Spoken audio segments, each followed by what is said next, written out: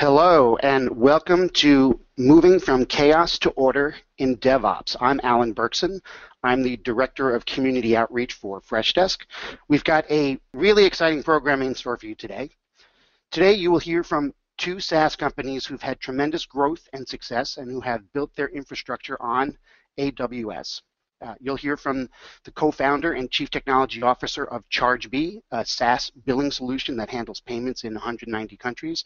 And you will hear from the director of IT operations for Freshdesk. Yes, we have DevOps, and yes, we rely on Freshservice as a critical tool to help manage our own DevOps environment.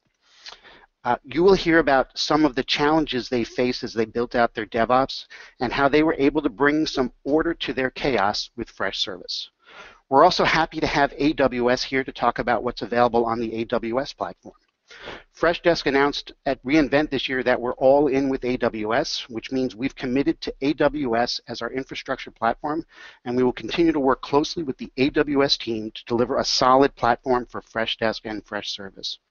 So whether you're just getting started with cloud infrastructure, if you're already running a hybrid private public cloud environment or looking to go all in, we've got some great stories here to help give you some guidance and inspiration for successfully managing it all. Just some housekeeping notes. There's a control panel on the GoToWebinar panel. You can ask some questions, so as we go along, please put some questions in there. We will cover the questions at the end, and we'll get to them. So please, if you have any questions along the way, just pop them in there. Freshdesk, our mission is simple. We enable companies of all sizes to provide exceptional support for their customers. For external customers and internal IT use cases which require multi-channel support, including social media or chat, we have our flagship Freshdesk product. We've got over 50,000 customers on that platform. Today we're going to talk about our IT service management tool, Freshservice. Even though it's been less than 2 years since it was launched, we've already have over 4,000 happy customers. Freshdesk was founded in 2010. Our founders are veterans in the service desk space coming out of Zoho. Our CEO, Girish Mathrubootham, was a product manager for ManageEngine. He left Zoho because he saw an opportunity in the help desk space for a product that was easy to use and wouldn't break the bank. Our flagship product, Freshdesk, launched in 2011, has seen phenomenal growth. In January of 2014, we released our service desk product, Freshservice. Freshservice is built on the same platform as Freshdesk and includes the same intuitive user interface and ease of customization. We're really proud of our investors. We've had over $90 million in funding from Excel Partners, Tiger Global, and Google Capital. While we have some really great mid-market and enterprise brands as customers, we're also equally proud of providing a powerful and yet cost-effective tool for small business. We've already gotten significant traction with Freshservice, and you can see some of the world's largest brands rely on Freshservice for DevOps and IT service management. Freshservice is a simple, efficient service desk software that's fun to use. Your service desk isn't just software. Our customers tell us it's where agents and users meet, where people meet technology. Freshservice makes sure that agents are able to support users with ease and at the same time enjoy themselves, driving efficiency and productivity. So without further ado, I'm going to bring up our first speaker. First up today is Chargebee. Chargebee is a SaaS billing solution for customers like Freshdesk to handle payments from over 190 countries. It offers payments and global transaction management, invoicing and accounting, operational billing, and business analytics. Chargebee currently processes around $300 million of customer transaction and is growing rapidly, serving 1,000 customers in 48 countries. I will note that Freshdesk is a Chargebee customer, and our CEO, Girish Mathrubootham, is an advisor and investor. So we're really excited to have Chargebee co-founder and CTO, Rajaraman Santhanam, up next. Prior to starting up Chargebee, Raman worked at Zoho building enterprise IT network management, security, and compliance tools. Chargebee was founded in 2011 to power global recurring revenue businesses with the best DAM billing and subscription management platform. Those are his words. Take it away, Raman. Hey, thanks, Alan. Hey, guys, and thanks for choosing to be here today. So I hope life is treating you all well. So folks, here in Chargebee, especially the DevOps, They says we are like astronauts. We all hang in there like in space, looking around to fix problems and improve things. So please hang in here for some time. My major objective here is going to be for the next few minutes is to make a case. It's plain simple. For Chargebee, there is an almost a mandatory requirement to be compliant with the payment card industry standard. So because we handle payments, naturally we handle credit cards. So being PCI compliant needs processes in place. But those processes are not tech rigor. So just have a habit of having strictly adhere to the process that the PCI standard mandates. So for the next few minutes, I'm going to talk about how we take care of those processes using Freshservice, at the same time being built our service on top of the AWS infrastructure. Yeah, so Alan gave a brief intro about Chargebee. So we are a SaaS-based billing solution for the customers like Freshdesk, Freshservice. And so we have 100 plus happy customers across 48 countries and processing $300 million upwards of transactions. So this is what drives us every day to come to work and ensure that our customers can rely on us to run their business. So yeah, so our platform basically brings the payments, subscriptions, and customers together for the SaaS businesses to help you manage your subscriptions lifecycle and ability to adhere to the invoicing practices from whichever the country that you are in, the tax regulations that you have to adhere to. All those boring stuff having to deal with the billing is what we take care of. So we make those problems, take off all the boring problems from you and make it interesting for our developers. So when we started to look for an infrastructure partner, so we were looking at AWS, so we decided to start launching our product right on the AWS from day one, because we believed we could grow with them as we were aiming high, and they were very secure with the highest level of PCI compliance, which we wanted. So as Chargebee accepts the credit card details, security is foremost, and we went for PCI level 1 compliance, the highest level of compliance with thorough audit by an independent quality secure assurance auditor. AWS by default had the highest standards in place with PCI DSS level 1 validated by an authorized independent qualified security access. So we launched our services on AWS from day one and never have to turn back. PCI compliance is all about it's a processes. The PCI mandates to formalize certain processes around any changes that you do to your production environment and have access controls in place that can be accounted properly.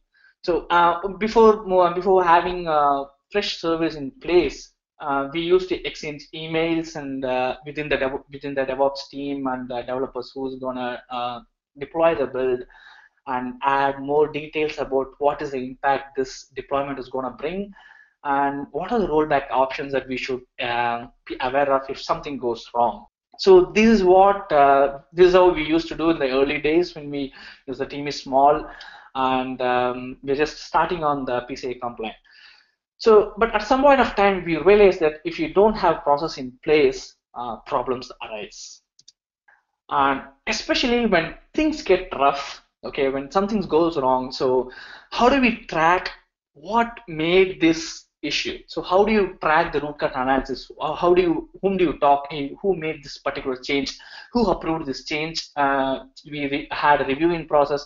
How do you go and track back all those information so that we could really get to the bottom of that, bottom of the problem, so that we get aware. So when it comes to PCI, it's all about accountability. So any problem that arises, so the PCI expects you to have a process in place that can take you back to which person initiated the change, who was a part of the change advisory board, who approved the particular change request, and everything has to be in place to show them as an evidence in case of something goes wrong.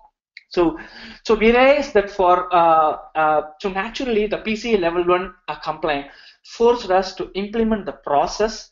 And we found Freshservice to be the apt tool to build the process around, and it has become an everyday tool for us to manage all the key processes that we need to get the rolling. So like change management, the release management, and the incident management. So any changes that we could and make in the production environment, like let's say if you have to run a database query to our database, so it's a change that we make in the production environment. So there has to be a change request raised with the detailed information about why that particular change is needed, because someone manually logs into our application server and making those changes. So it's important that that has to be tracked, and someone else has to approve as a complete buy-in that, hey, this change is approved by me, and I know if you do a rollback, if something goes wrong, we could roll back and get back to the older state. So to change management, so every change that we do in a production environment and every deployment that we every weekly deployment that we roll out are all tracked as a change management with all the changes that are going into the production environment. Even if you have to do a patch, it gets recorded over there. So every deployment raises a change request, and after that, when the release is tested and validated, it gets transformed into a release management. And as for the incident management, we take every incident that brings in some sort of disruption to our customers' ability to use our service. We record that as an incident management just to ensure that we have an history of all the incidents that affected our customers' business in one way or the other, like partial downtime to some components failure to a full-blown downtime for a few minutes. So we track all these things on a day-to-day basis using Freshservice. Our DevOps teams are trained to do the complete process management through Freshservice. It's been awesome for us so far. And so just to make the strong point for Freshservice to do the follow the process. So if you want to follow process, you need care. So for that, the three things are accountability, the verification, and the process to roll back if something goes wrong. And we Chargebee serves business to business customers, so who rely on us to run their business. Let's say if we are have a downtime, so they won't be able to accept payments from their customers. So how do we translate that we care about our customers by having a process in place to assure them that we are secure and reliable? Okay, so this is where our the need for a strong process comes from. We need to ensure that we care for our customers. So that's where the Freshservice comes into the picture. We rely on them heavily, and they're pretty good. Everything we do it via Freshservice. Thank you so much. Great, thank you, Raman. Next up is our own Krishnenjit Roy. Roy is the Director of IT Operations for Freshdesk. He is responsible for managing infrastructure, DevOps, NOC, and information security. Roy's got over 16 years of experience in infrastructure design, implementing large networks and system architecture for various applications with enterprise security management. He's designed and developed IT solutions for large enterprise to ensure that projects are structured to deliver maximum return on investment in the shortest amount of time. And he keeps us in line at Freshdesk. Take it away, Roy. Hey, thanks, Alan. I'm going to talk about a quick story about what are the challenges we faced, how did we grow. So we started off in 2010 with about 6 people, and most of them were app developers. So we did not have an in-house IT operations team. So hence, we went with a managed services offering, which was engineered. However, when we started growing, we faced a lot of challenges. The number one challenge was that adoption of new technologies. Engineered was very slow in adopting new technologies. There were new technologies coming up in the market, and they were not, so fast in adopting those technologies. The second challenge was limited control over our environment. So, obviously we wanted more control on our database, more control on our instances, but since this was a managed services offering, they used to manage everything for us. So the control was pretty less. The third challenge was obviously the cost. When we were small, at that time, cost was not a factor for us, but as we grew, we found out that, the cost was becoming a challenge, and, we wanted to look at different options. And that's when we started looking at AWS. We started off using their EC2, their Redshift, their RDS, and other offerings. And when we started using them, we started getting hooked to them. They were really good. You could scale up when you wanted. You could scale down. We use RDS, so using the APIs, you could manage the shards in a very, very well mannered. In fact, one of my colleagues has written a blog on that. If you guys are interested, please go and look at that blog. This blog is from Kiran Darsi, who's one of the founders. Also, in terms of the way we were booting up the instances, we could boot up the instances in multiple AZs, so we have better redundancy built into our application. So in case of a failure in a particular data center, we would still service our customers out of the other data center. Also, in terms of security, the kind of certifications that they have, the kind of audit reports that they provide, it basically gives the confidence to our customers in terms of they are more confident that our environment is much more secure. So as I said, we also realized that that adopting AWS is not very difficult. You really don't need hardcore IT operation people to kind of manage your stack. So we started building our own DevOps team, and one of our senior developer became one of the best DevOps resources that we have today. What we did was we started building our new platforms on AWS. We realized that our commitment with AWS is long term, and that's when we invested on the RIs. And these reserved instances gave us approximately about 75% savings on our AWS usage. So that was pretty good. As of today, we are completely on AWS. We run more than 300 plus instances on AWS. And I want to quickly talk about one particular issue that we had in the mid of 2014. We were attacked. We had a DDoS attack on a static website, and we had already moved all our workloads on AWS except the static website. And we were down for about an hour, and we were really thinking what to do. That's when what we did was we moved to AWS. We moved our static website also to AWS, and using the ELBs and the CDN services from AWS, we could suppress the attack in a matter of few minutes. And we were really happy because that's when we wanted AWS to help us, and they really helped us at the right time. So we were really excited about our relationship with AWS at that time.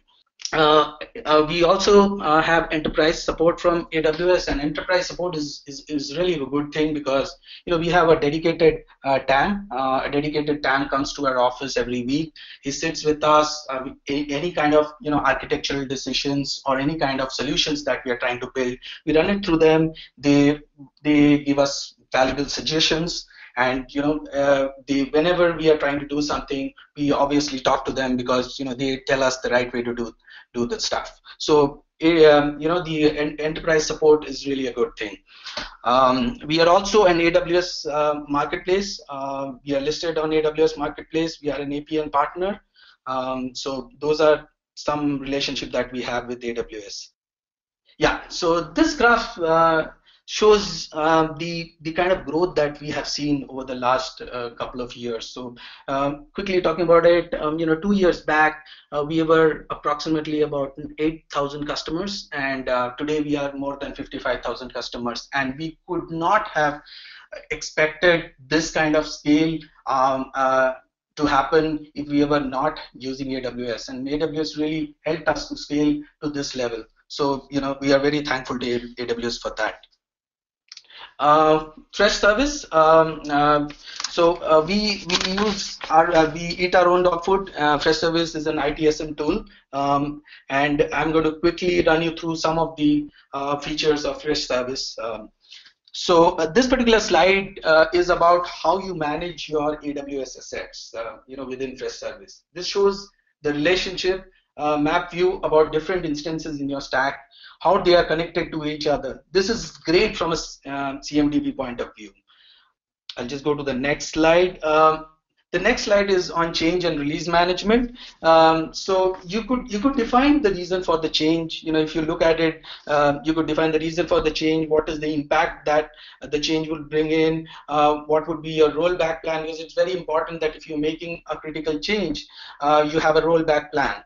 And also a backup plan. So this particular module gives you all of these features, and it's really great. We use it on a day-to-day basis, and it's really working good for us.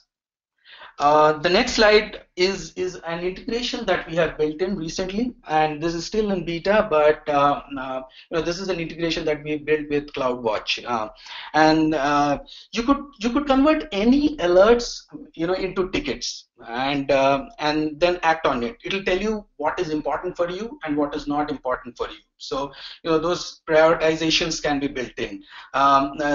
This also has a workflow defined, which will escalate it to the next agent, so or to the next level. So this is really good. Incident management. This is a typical example of an incident. This particular incident talks about the CPU utilization being high on a database, and this is in North Virginia in US East region of AWS.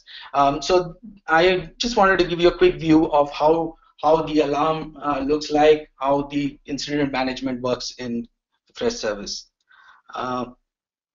Last but not the least, I want to talk about this particular customer. This is a great customer for us. It's FX Pro. It's a financial company. They deal in currency trading. They are based out of London, and DevOps is really, really critical for these guys. They cannot afford to go down even for a couple of minutes. Okay, so they use Freshservice and they effectively manage their DevOps, and they are really happy. They are a very happy customer. They also have a consumer app which they give to the customer, and this mobile app is very critical, and this also this is highly critical for them. So this customer is very happy with Freshservice, and they use their customers use these mobile apps, and they are one of our happy customers. With the road ahead with AWS, a couple of things that we want to do with AWS. One is we are planning to use their analytics service that they recently launched, as well as we are also planning to use the other services like Elastic Beanstalk.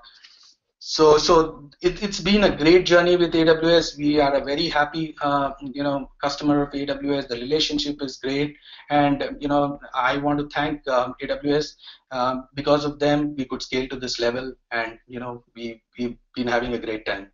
Thank you. Thank you, Roy. Just a reminder, at this point, we have two engineers and DevOps managers who are on the cutting edge of DevOps and SaaS. And so, if you have any questions, take a moment to go to the GoToWebinar panel and type in your questions, pick their brains, ask them tough questions, because we want to make sure that we get some really good answers. Next up, we're excited to have Scott Ward from Amazon Web Services. Scott is a solution architect with AWS. He's based out of Seattle, Washington. Scott is part of a team that supports AWS's global network of technology and consulting partners.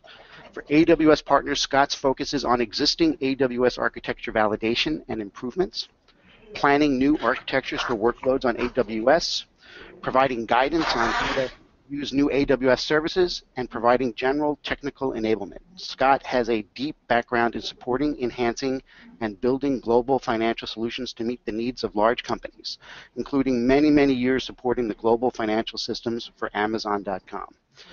Take it away, Scott. Excellent. Thank you very much, Alan, and good morning or good afternoon or good evening, everybody. Thanks for taking the time to listen in to our webinar for a few minutes. I'm going to be building upon a lot of the things that were said today. by either the customers or by Freshservice themselves. Talk a little bit more about why people are moving to the AWS cloud, and then build on a few of the key services that have enabled Freshdesk to be able to expand and grow and meet the needs of their customers while still being able to run an efficient infrastructure. So what are some of the benefits that people are finding when they actually move to the AWS cloud?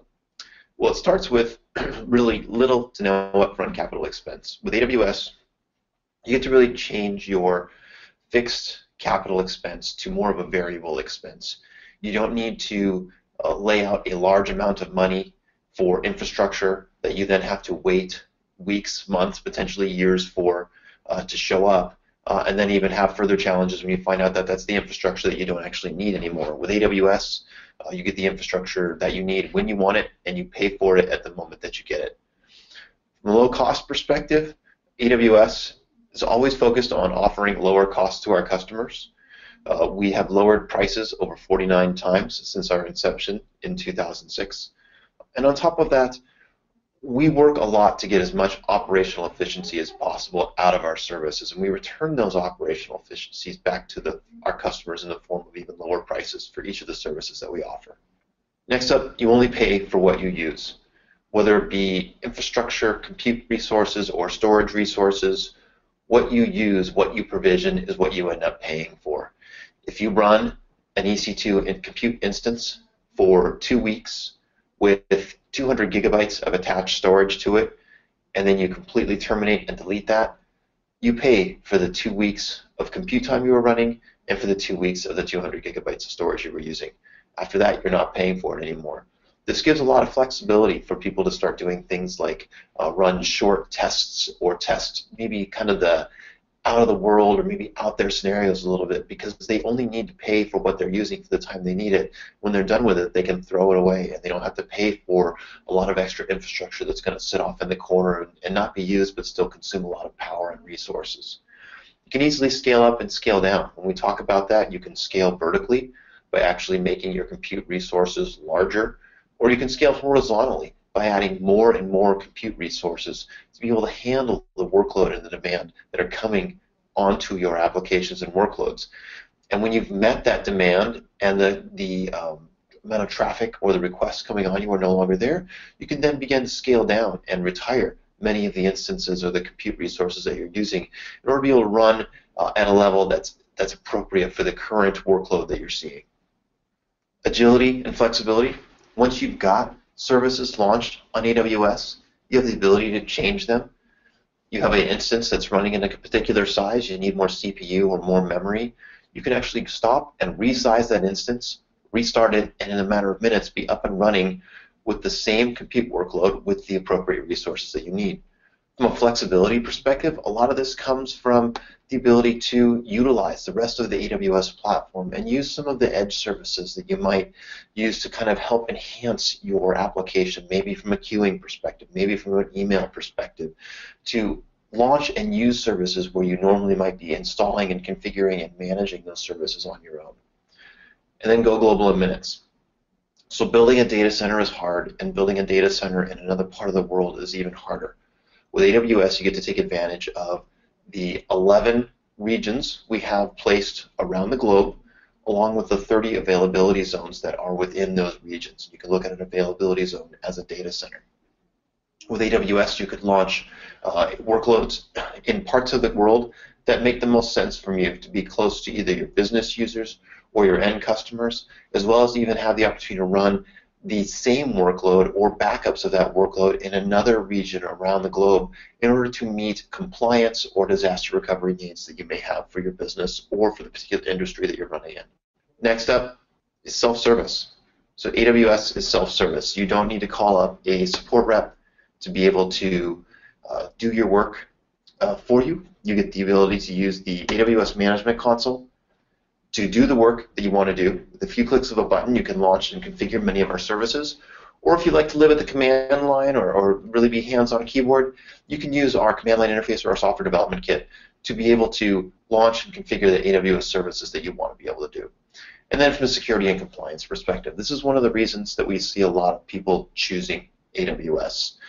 From a security perspective, we really treat security as job zero here at AWS. We have a top-down approach. We have a dedicated Chief Information Security Officer. We have a global team focused on security at AWS to make sure that our customers are operating in as secure as environment as possible. And then from a compliance perspective, we have a lot of different customers that are running either as startups or as enterprises or government agencies, and these different companies have different regulations that they need to comply to. You heard earlier from Chargebee that they run on PCI. And so from the AWS side, we work with a lot of these different compliance organizations to get the AWS portion of the infrastructure that our customers run on top of certified, so that the customers have confidence that they can run their applications on top of the AWS infrastructure and still be able to meet the stringent compliance regulations that are often out there for the industries that they're operating in. So next, I'm going to dive into EC2 for a few minutes. EC2 are the virtual servers here in AWS. These are your core compute resources that you would be running your applications and your code on. There's resizable compute capacity, so we talked earlier about being able to resize it. So if you're running with a particular configuration of CPU and memory and you decide that you need something smaller or larger, you can resize your existing compute resource and in a matter of moments be up and running against that larger configuration. You get complete control of your computing resources. So once you launch an EC2 instance, you have full control of the operating system that is running on. AWS administrators no longer have access to that. You have full ownership. You control all the root access. You control all the keys. You get to determine how you want to harden the operating system. You own all the patching that goes along with the operating system. You install the software that you want on top of that operating system. It really reduces the amount of time to boot a new server or an instance to a couple of minutes. You're no longer waiting, dealing with procurement, figuring out the lead time for a particular piece of infrastructure to show up and have it arrive in your data center and then wait for it to be racked and cabled. You go in and choose the configuration you need, either using the management console or the command line. In a few moments, you run the command to create the configuration that you want, and it's up and running in a few minutes for you to use. There's 30+ different instance types, which we'll talk about in just a minute, to give you a lot of options to be able to run the types of workloads you need to run. It can scale as your requirements change, so the instances can get larger. You can go to different instances. You can add more. You only pay for what you use. So we run with an hourly pricing model. So you only pay by the hour for something. So if you run it for 1 hour, you pay for that 1 hour. You run it for 2 weeks and stop it, you only pay for that 2 weeks of usage. And it has a service called auto-scaling, which we'll talk about in a minute, which allows you to add or contract the amount of compute resources that you're using at any one point in time. So this is a quick overview of kind of the broad group of compute instances that we have. There's the general purpose, giving you the very micro instances with some burstable CPU, or the M4s, giving you kind of a general mix of compute and memory. There's the compute optimized instances that are focused on workloads that are very compute intensive, using very specific Intel CPUs to give you that compute power that you need. Then you have some storage and I/O optimized instances that have very high throughput local storage for very high read-write intensive applications, as well as very high amounts of localized storage. The GPU-enabled instances, so if you have workloads that are very graphic processing intensive, such as scientific computing or maybe gaming, the GPU instances are there. And we have the memory optimized, so if you have something that is very memory intensive, possibly a database, the R3 family has a lot of extra memory, so you can run applications to support that. Not on this list, but announced at our reInvent conference a few weeks back, are also going to be the X1 series, which are focused on even more memory. These are actually going to start off with having 2 terabytes of memory per instance, so you can run very high, like maybe in-memory databases on those types of instances. Next up to go along with EC2 is auto-scaling, which I mentioned before. This is what actually is going to allow you to be able to scale your infrastructure horizontally. You define metrics, either based on your application or based on EC2 metrics. For example, maybe something like CPU load average on your instances. And with those metrics and those health checks, you can actually define, when I hit a certain threshold, I want you to add 1, 2, or a certain percentage more EC2 instances to my overall auto-scaling fleet, allowing you to be able to react to events and add infrastructure as you need it. So this really minimizes the costs that you need to be able to support your workloads. You don't have to have a lot of extra servers or infrastructure sitting there in advance to support something that might be only a couple-hour event. You go and get the resources you need when you need them. And then you can also have metrics that say when I've hit a certain threshold below, maybe a low CPU threshold, start retiring compute resources and terminating them and shutting them down because I don't need them anymore. And when that happens, you no longer pay for those compute resources anymore. You only pay for them for the amount of time that they actually existed. You can also create self-healing configurations with this option, so you can define a minimum number of healthy instances or compute resources that you want to have in your auto-scaling group at any time. If any one of the instances becomes unhealthy or there's a problem with the underlying hardware, autoscaling will automatically replace that with a new compute instance so that you maintain your minimal level. And it integrates with the Elastic Load Balancer, which we'll talk about here in just a minute. So the Elastic Load Balancer, as its name says, this is a managed load balancing service in AWS, allows you to load balance your HTTP or TCP traffic down to your EC2 instances. So what this is going to do is it actually allows you to span multiple availability zones within an AWS region. So think about being able to run across multiple data centers in a particular part of the country, allowing you to have compute resources in both areas in case there's a failure with one particular data center.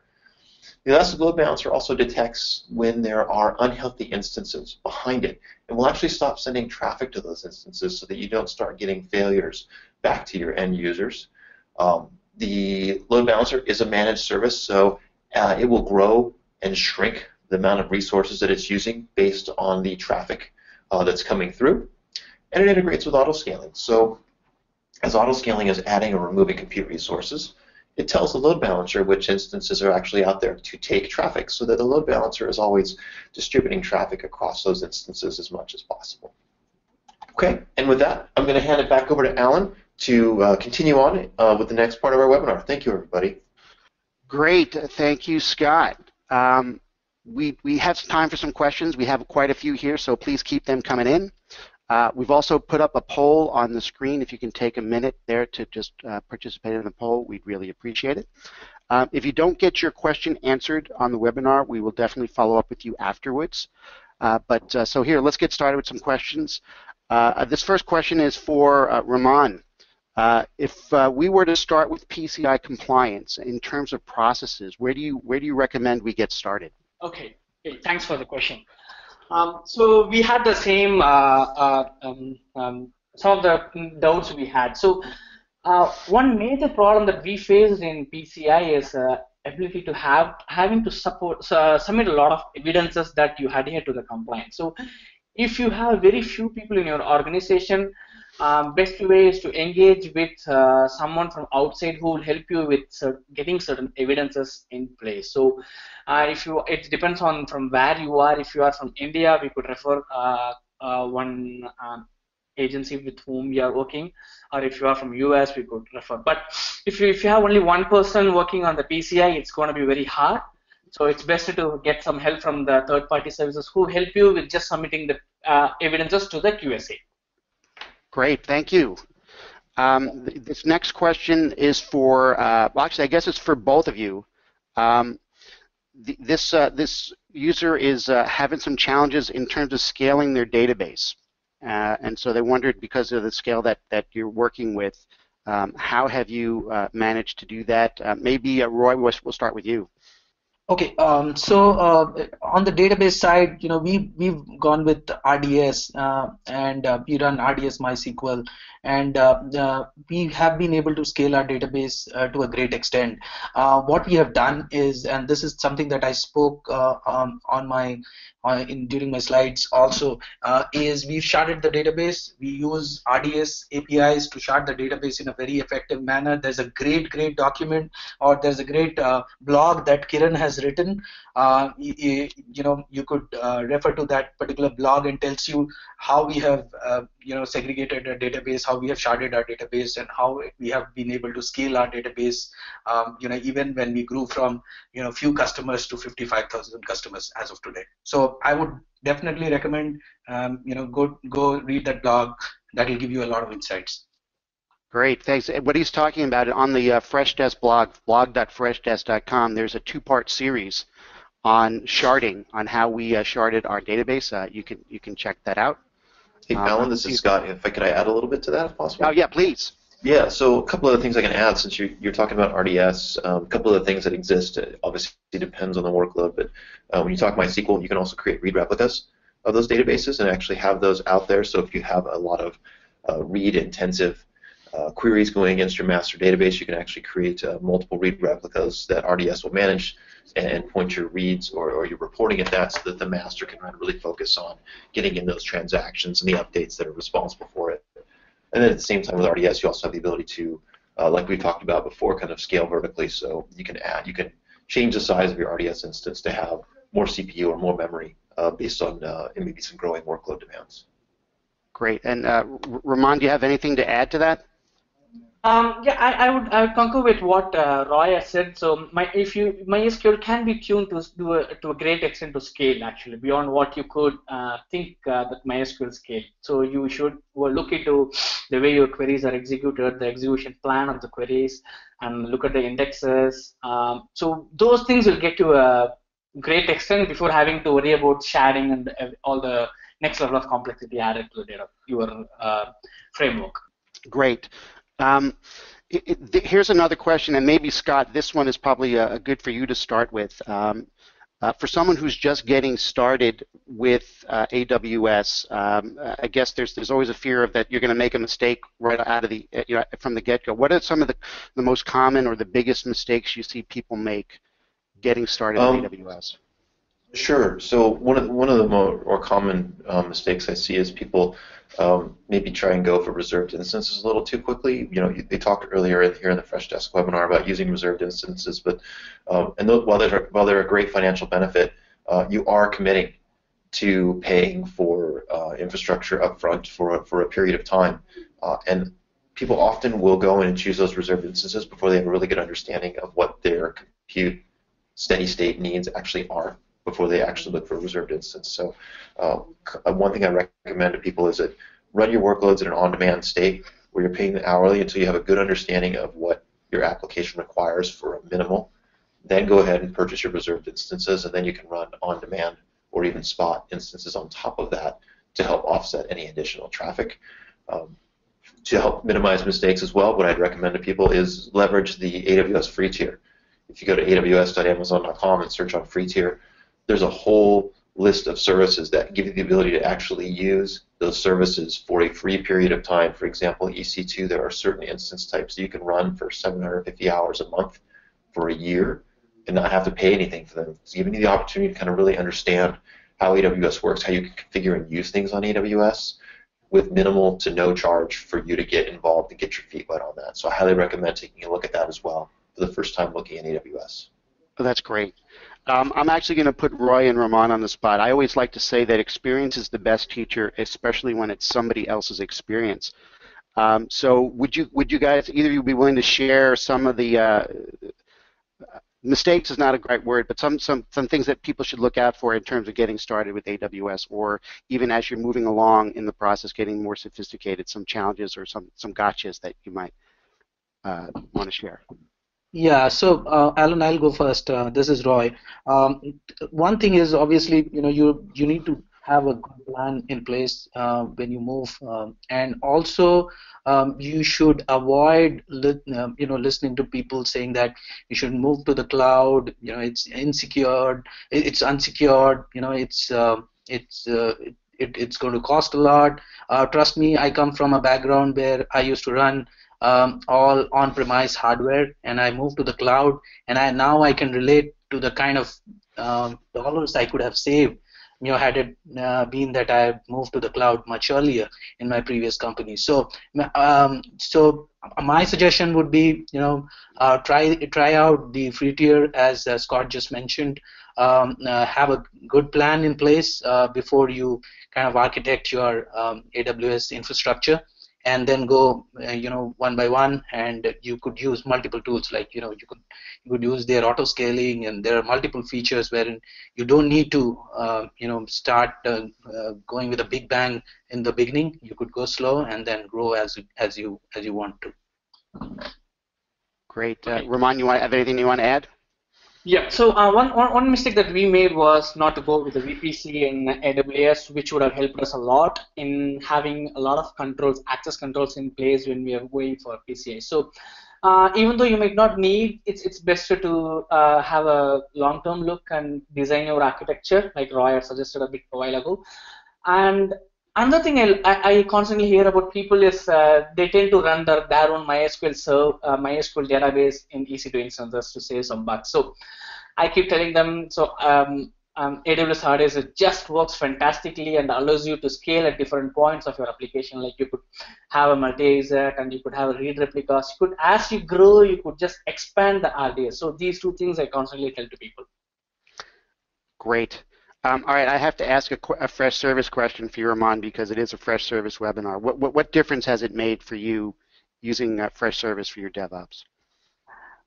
We know who made the changes at any point of time. If I have to get an audit in the middle of the night, if you have to wake me up and who did these changes, I just have to log into Freshservice and tell you.